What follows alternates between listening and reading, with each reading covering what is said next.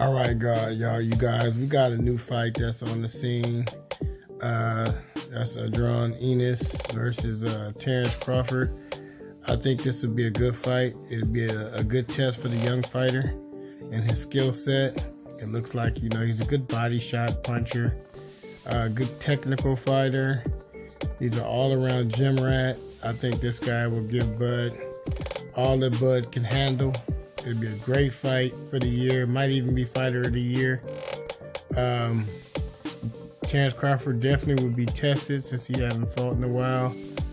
And this is early in this guy's Ennis' career, so he needs something like him for him to be tested. Y'all tell me what y'all think. Subscribe to the channel, hit the like button. Big Rich, I'm out. Oh boy.